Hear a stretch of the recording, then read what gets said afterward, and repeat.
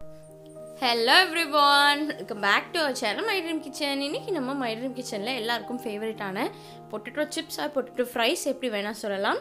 ரொம்ப டேஸ்டியான potato fries எப்படி செய்யறது அப்படினு சொல்லி பார்க்கலாம். வாங்க வீடியோக்குள்ள போலாம்.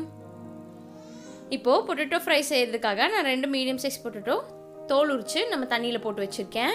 இப்போ நல்லா கழுவி எடுத்துக்கலாம் உருளைக்கிழங்க. அப்பதான் நல்லா அழுக்கலாம் போய் நல்லா பளபளன்னு வெள்ளையா இருக்கும்.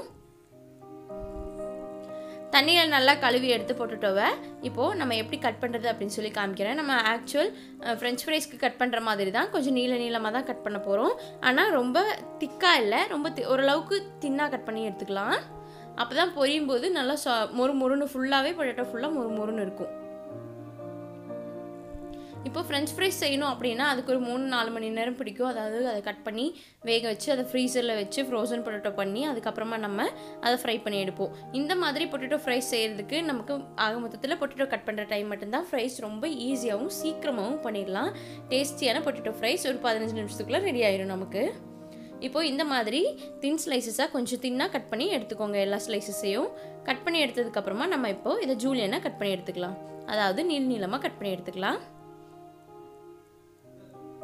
இந்த அளவு நல்லா நீளமாக கட் பண்ணி எடுத்துக்கோங்க. அப்போ தான் கரெக்டாக இருக்கும். அதே மாதிரி அளவுகள் வந்து கொஞ்சம் சின்னதாக இந்த சைஸில் கட் பண்ணி எடுத்துக்கோங்க. அப்போ தான் பொரிச்சு வரும்போது உருளைக்கிழங்கு ஃபுல்லாகவே மொறுன்னு இருக்கும். இப்போ இதே மாதிரி எல்லா ஸ்லைசஸையும் நம்ம கட் பண்ணி எடுத்துக்கலாம்.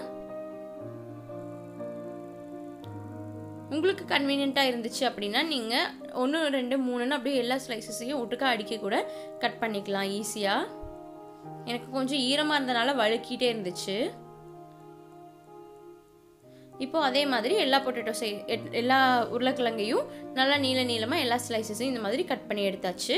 இதை நம்ம தண்ணியில் நல்லா கழுவி எடுத்துடலாம். ஒரு 5 நிமிஷம் நல்லா அலசிக்கோங்க. அப்போ தான் உருளைக்கிழங்குல இருக்கிற அந்த ஸ்டார்ச் எல்லாமே தண்ணியில் வந்துடும். நல்லா அலசி இந்த மாதிரி ட்ரையாக நல்லா ஈரம் இல்லாமல் ஒரு துண்டு வச்சு இல்லை யூஸ் பண்ணாத ஏதாவது காட்டன் வச்சோ டிஷ்யூ வச்சோ நல்லா தொடச்சி எடுத்துக்கோங்க. சுத்தமாக ஈரமே இருக்கக்கூடாது.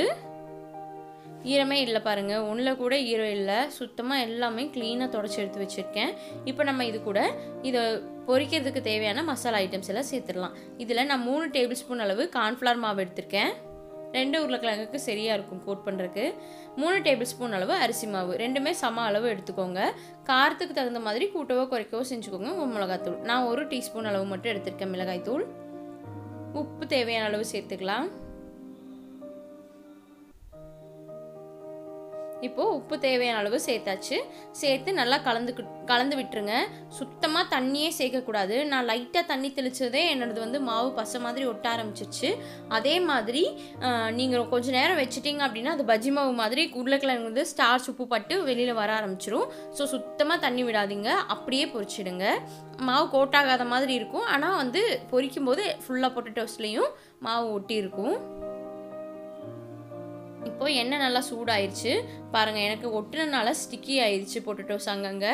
நீங்கள் மாவில் தண்ணியே தெளிக்காமல் அப்படியே சும்மா பவுடர் பண்ண மாதிரியே அப்படியே பொரிச்சிங்க அப்படின்னா உங்களுக்கு ஒரு துளி கூட மாவு வந்து உதிராது. அதே மாதிரி பசை மாதிரி ஆகாது. இப்போது நம்ம பொட்டேட்டோ ஃப்ரைஸ் ரெடி ஆயிடுச்சு. மாவு லைட்டாக ஒட்டினாலும் டேஸ்ட் ரொம்ப சூப்பராக இருந்துச்சு. பார்க்க தான் கொஞ்சம் ஸ்டிக்கியாக இருக்குது, ஆனால் அவ்வளோ டேஸ்ட்டாக இருந்துச்சு இந்த பொட்டேட்டோ ஃப்ரை. உருளைக்கிழங்கு சிப்ஸ் எல்லாம் சாப்பிடுவோம் இல்லையா, அந்த மாதிரி இருந்துச்சு.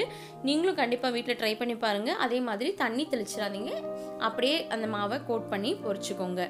ரொம்ப டேஸ்டியான பொட்டேட்டோ ஃப்ரைஸ் ரெடி ஆயிடுச்சு பாருங்கள். இப்போ நல்லா கோல்டன் ப்ரௌனாக பொரிஞ்சு வந்துருச்சு. இப்போ நம்ம பிளேட்டுக்கு சர்வ் பண்ணுறதுக்காக எடுத்து வடிச்சிடலாம்.